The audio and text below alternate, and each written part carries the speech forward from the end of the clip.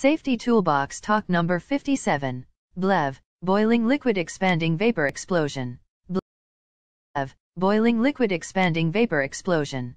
BLEVE, known as Boiling Liquid Expanding Vapor Explosion.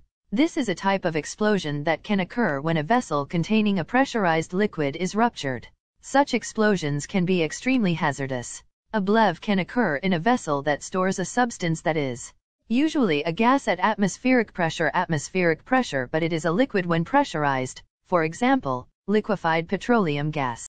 If the vessel is ruptured, for example, due to corrosion or failure under pressure, the vapor portion may rapidly leak, lowering the pressure inside the container and releasing a wave of overpressure from the point of rupture.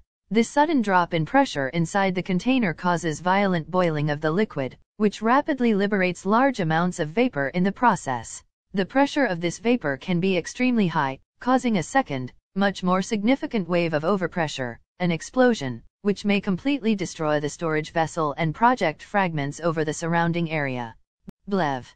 Boiling Liquid Expanding Vapor Explosion. The substance is stored partly in liquid form, with a gaseous vapor above the liquid filling the remainder of the container. BLEVE can also be caused by an external fire near the storage vessel, causing heating of the contents and pressure buildup.